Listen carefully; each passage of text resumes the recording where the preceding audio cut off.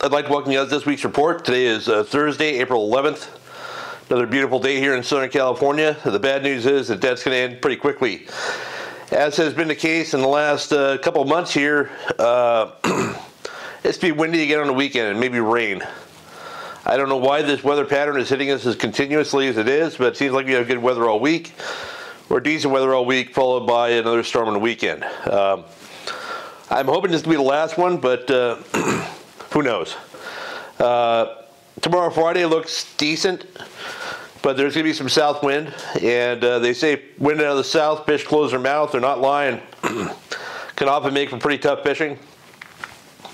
But the weather should be fishable. I don't think it's going to affect cod fishing, stuff like that, but might make for slow bass fishing or other game fish. Come Saturday, we have a storm coming in. It's going to be some wind, going to be some rain. We're going to have some clearing wind Sunday through Monday. Early part of next week looks windy on the outer islands, but calm along the coast. Basically anything inside of Catalina or the Channel Islands is kind of the wind line. And that kind of moves in and out throughout the week, but it looks pretty decent through next weekend, at least through Saturday, which is as far out as the forecast goes this right now. And again, that long of a forecast, it's very unpredictable, but looks like we're moving into a calmer pattern.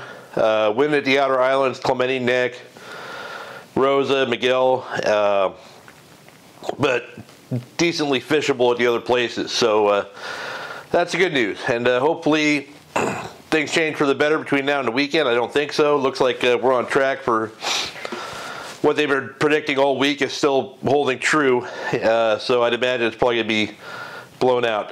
The good news is there's a lot of good fishing happening in between storms. So if you're lucky enough to get out during the week, you can get on some of this action, or hopefully after this weekend we'll be in a pattern where that won't matter anymore. I apologize, I just stepped on something sharp and I'm barefoot here in the garage. Let's head to the Channel Islands. The 3-coordinate full day boats out of Santa Barbara, I think it's the Coral Sea, has been fishing Santa Rosa, I would imagine, based on the grade of fish they're catching. Regardless, they're getting a lot of nice big halibut, also some quality rockfish up there. They had one really good trip this week with a bunch of really quality halibut, but you know, the rockfish steady. I think the halibut's kind of hit and miss. I know the gray light out of Ventura, their charter boat out of there, has been fishing the island as well. Has been getting some halibut along with some nice lingcod and rock cod, good sized reds. And you know, if you don't know, well, the limit this year is going to be 2 reds. They haven't instituted the new law yet, so you can still keep 4 reds if you go out, which is good news for the guys up there, because between 4 reds and 1 copper rockfish or whatever you can keep, it's once it goes down to 2, you're going to be throwing back a lot of stuff to keep something much less desirable. But in the meantime, you can keep your 4 reds. Just stay out of the Cowcott Conservation Area, and I'll keep you guys updated when that law goes into effect. My friend Pat, who also works in the Aloha Spirit, took a skip out to Santa Cruz Island the other day, and he had a couple of nice sea bass, as well as a nice halibut, and he's getting all those on those big flukes. I think the Redemption makes them, and I think Z-Man makes them, but it's the flukes they've been catching fish up there on for the last few years. Looks like that bite's happening. Once the weather stabilizes and we go into the next full moon cycle, I'm hoping to see more of those sea bass start to show up for the sport boats as well. That'd be definitely be a good thing. But yeah, this weekend's gonna be windy up there and raining, and early next week's gonna be windy up there and just windy. But private boaters, you should be good by the middle of next week, hopefully, and into next weekend might be a great opportunity to go up there and catch some fish. Catch your 4 reds while you can. So Catalina, I have no coverage from Clemente or Nick or Santa Barbara Island this week. Catalina hasn't been a lot of coverage there either. My friend Gary Reyes went over on Sunday and had pretty good calico bass fishing. Caught a lot of fish on A-rigs and things like that, and well, things like that, A-rigs. And also said he had some shots, some real nice fish on the weedless swim baits that didn't convert. But you know, coming off that big storm we had last week and the swell associated with that, sounds like pretty good fish. I fished a wall that day, Saturday, in Inner Harbor, and it was quite a bit of swell. So glad to see that laid back down. I was actually out today, and it's very calm again. But the boat's fishing over there. You know, they're having good rock fishing. I know the freelance been going over there, loading up on big reds. The Amigo went out. I'm assuming they fished there. They might have fished Clemente. I don't have the facts. They had 6 yellows and some bonita to go along with the rockfish. And again, those are those small yellows that we talked about a couple weeks ago. And like I said, that'd be great if they were a sign of El Nino, but I think it might just be a fluke that they're biting there. So yeah, not a lot of island coverage. I don't think there will be much this weekend. I was hoping to go today to go fish Cat or Clemente, but we ended up getting a late start and stayed local. Before we get into that, you know, guys been doing, you know, this, when the weather's bad, you can get out during the week, you go do some nighttime fishing. My friend Gary Reyes and Mike Stemridge went out a couple days ago, and it looks like they just fished spotties in Alamitos Bay and Long Beach Harbor. Looks like they had quite a few fish. That's always a fun option if, you know, if it's too rough to fish the outside. You could mess around in there fishing that riprap and stuff, and catch both sand bass, calicos, and spotties. That's what we did on Saturday during the day. After we tried to fish the wall, we went back into Long Beach Harbor, and we probably had maybe 15 or 20 bass for 3 of us. A mix of spotties, calicos, and sand bass. No real giants, but you know, something to pull on when nothing else is happening. Water temp was way down. It's down to 58 degrees again, and then 57, 58 after the last storm. Today it was 59 to 60 on the Newport Pipe. More nighttime action. My friend Mike Hines, who fishes at Redondo, got a real nice calico the other night. He said he was fishing swim jigs along the breakwall there in Redondo, and had pretty slow fishing. He was just trying to hope to catch something, throw out a hookup bait, and ended up with a real nice bass. On the hookup bait?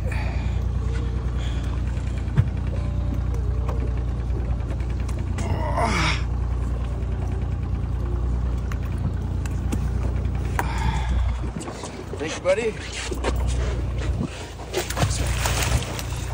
Dude, at least a 24-incher. That was fucking big, dude. So good for him. He went out again today, I think, and fished deeper, and said he just caught some cabezon and stuff like that. So definitely not wide open up there, but there are fish to be caught. I know the sport boats up there like the New Del Mar, they're strictly fishing rockfish right now, but if you're going to fish those artificial reefs, you could probably go get some bass. So speaking of reefs, Bobby Martinez went out on Saturday, braved that horrible swell that I avoided. Got a real nice sand bass, close to 10-pounder out of Long Beach here. I think he's probably pre-fishing for the SBS tournament that's coming up. Yeah, I went out today with Jimmy and his son Briggs, and we got a late start. Briggs works at night as a valet parking guy at Newport Yacht Club or something, so he was wanted to sleep in a bit, so we didn't even leave Jimmy's house till at 8 o'clock. And our plan was to catch some bass or fish for bass in the morning, and then run offshore to see if we could find that local bluefin. There's some more reports about that stuff being seen. And with the water temp cleaning up after and warming up after last weekend, I was ready to go out and take another look. We ended up running into just socked in fog all day though, and that it would have been a waste of time to go out and even try and look for tuna if you can't see more than a quarter mile. But the nice thing is that fog kept the bass biting at the pipe, Newport Pipe, throughout the morning. And a lot of times that bite will be good early, but then once that sun gets up high, the bass will shut off. And it was an interesting bite today. A lot of bait on the pipe, and a lot of it's really big sardines, and those fish are chasing that stuff around. And if you're not on that sardine, you're not catching any bass, but once you find that sardine, it's biting every cast, 7-8 followers on every fish. Really nice grade of calicos and sand bass mixed. But you know, with that fog and with the fog, it's hard to see signs of birds and bait. So we had to get in the area and just kind of slowly drive around, looking for fish in the meter, looking for birds. Cormorants were a big deal today. We saw cormorants that were diving. You could just pull up to them, start casting, and catch fish. Otherwise, they were all on birds, and even if they were not always directly on the pipe, the pipe is like a starting point, but those bass will travel a far distance from it if they're chasing bait. So you don't have to be right on top of it to catch them. You just have to be where the bait is. And what was interesting today is you needed a noisy bait to catch fish. We were, trying jerk shads, swim baits, stuff like that. No bites on those. We had a couple early, but just smaller sand bass. But all of our bites came on crankbaits. Jimmy and Briggs were fishing Evergreen CR16. I threw old Rapallo Risto Wrap 9 today. This is not the bait I had, but it's very similar in color and size. And the trick was today is you didn't want the bait to go too deep because these bass are feeding on the surface. We're sitting anywhere from 40 to 50 feet of water, but these bass are up feeding near the surface. And one of the nice things about a bait like the Risto Wrap or the CR16, they don't dive that deep. So if you don't burn them down like you're doing when you're trying to fish spot, you just get them down deep. Just cast them out, you start winding. That bait's going to run 10, 12 feet below the surface, and because of the overcast, the off-color water, they were calling in the bass, and you'd stop and go retrieve, especially with the Risto Wrap. When you burn it down, because it's balsa wood, when you pause it, it floats up backwards, and so I just burn it, pause, and it'd be on a long pause, I'd be getting the bites. And a lot of guys that crank, they want to crank, you just keep the thing down, but today they didn't want that. They don't need the baits running at 15, 18 feet. They just want a bait that they can hear, and then they can find, and then when it pauses, they're biting it. So once we got the right bait and the right presentation down, it was really good. But you'd have to drive around, find a spot, you catch 3 or 4 fish, have to drive around, find another spot, catch 3 or 4 fish. We had, I don't know, 25, 30 fish, maybe more than that. And mixed calicos and sand bass, a couple of really nice sand bass. Jimmy got a couple of jumbos. I think the biggest one he got was probably close to 8 pounds. Briggs had a really nice calico. Had a bunch of doubles and stuff. I got a few clips of video here that kind of show. I don't remember if I have 3 or 4 video clips, so that bear with me and enjoy. Coming up on it right now. Is that bait right there? Looks like it. Something of that nature.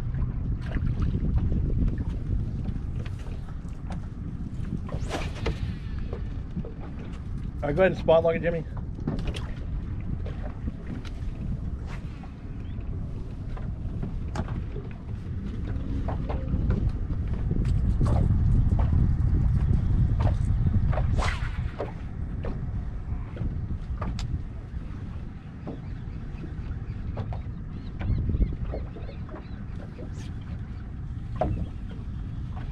There you go. Snagged it. Wherever they're supposed to be.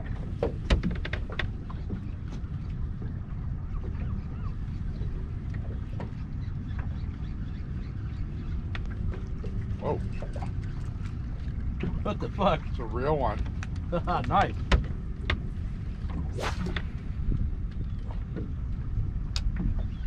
Looks like it.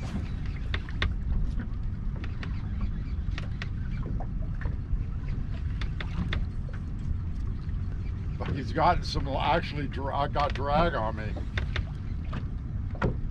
Oh, that's a good one. Nice. Jackpot right there. Thank God for forward facing sonar. I need that forward fishing sonar. Wow, he's got a giant sardine in his gut. Hold it up to the camera there, buddy.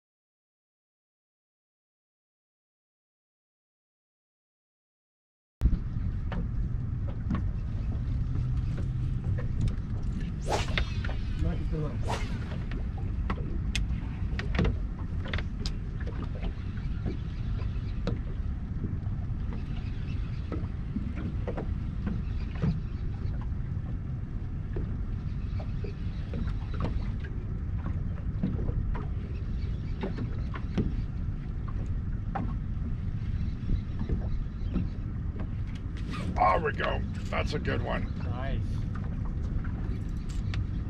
Yeah, it is. Oh, yeah. I can see him.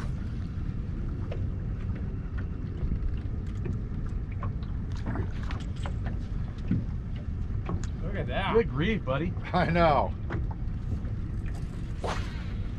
Giant. Giant. That's Calco's gonna be a beast.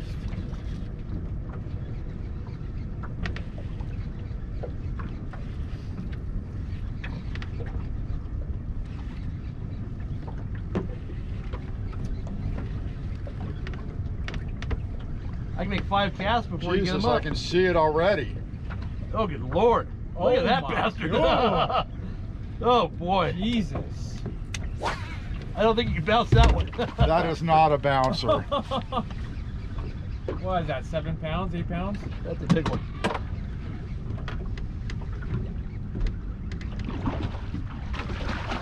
Good grief, bud. That's a huge sand bass. For that afterwards.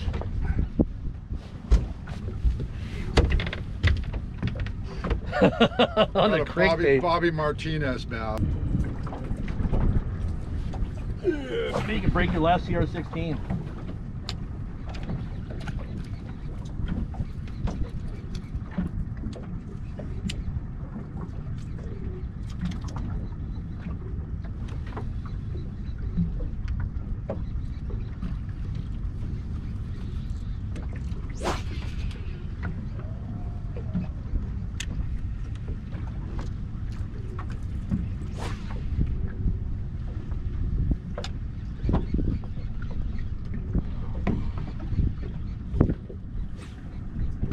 No. Fuck, Jimmy's on it, man. Oh god, I'm on it. Oh god. Fuck. That would pull back.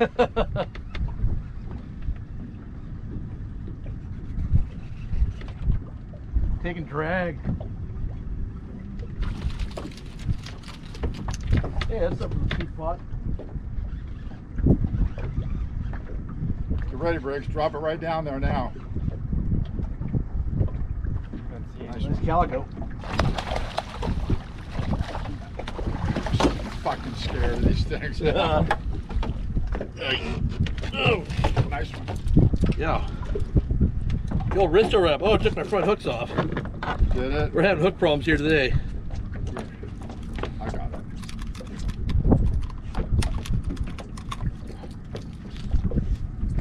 There it is. Just went over it. Cast. There's another one right off the bow too, and there's one right behind us.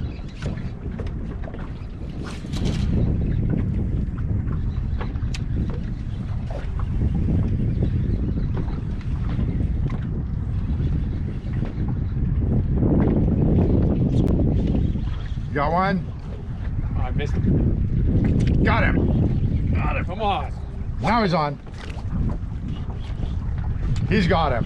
He got him. Good. He got him. That's a good rod, huh? Yeah. Oh, he's got a good one. Oh yeah, he does. Good. Mission accomplished. Because we hooked one in here. Calico bass.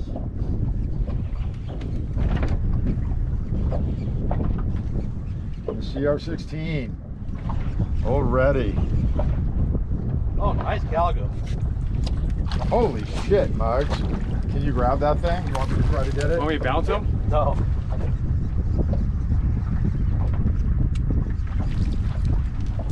Stick your hand in his mouth. Get a little slack out. You got him? Yeah. Put your reel in free spool. Free spool. There you go. Don't get that jig in the face. Hold it up in front of the camera. Yeah. Good Let me get a boy. picture of that one. Yeah, so about the time that the tide topped out around noon, that bait kind of disappeared, moved off the pipe, and everything kind of shut down, and you could tell, it's like a light switch. It's like, yeah, we're not going to catch any more fish. You drive for 300 yards, you don't see a scrap of bait, you know that things are different. So we just called it early. I got home, got to take a nap, and before doing the video here, so that was nice. Yeah, so cod fishing along the beach is good too. Bobby, after he caught that big sand bass on Saturday, went back out and fished deep water cod on Sunday, and loaded up on nice chilies and Floridas, stuff like that. I mean, I might do that tomorrow with Matt. I don't know. I was going to go early tomorrow before the wind, but now Matt has to work a double tonight at work, so he wants to go a little bit later. So I'm going to see what the weather does in the morning before I hook up the boat. Maybe just fish bass in the south wind, which is going to suck, or try and fish cod in the south wind, which will be very difficult, 900 to 1,000 feet of water. But we'll see how that goes. You know, I skipped San Diego last week, and I had someone ask a question about it. There's really not a whole lot going on down there right now. You can go catch sand bass, calicos on the reefs. There's been some running in yellowtail now and then, but when it's there, it's just a, you know, gangbang of boats. And you know, for me, I couldn't possibly want to deal with spending a whole day getting frustrated by other boats to maybe get a low percentage shot at catching yellowtail on the surface iron. A lot funner ways of fishing, in my opinion.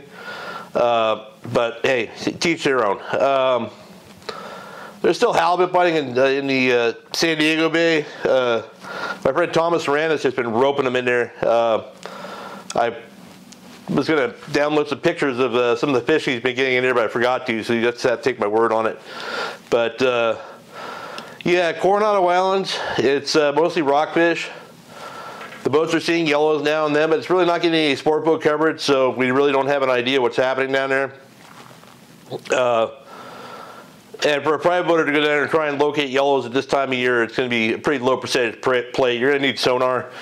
You're going to need to look around, stumble into them, catch them on a yo-yo jig probably. I doubt you can go down there and be up foaming around or riding on the surface on a slow troll mackerel. It might be, but I really don't think that's going to be happening right now.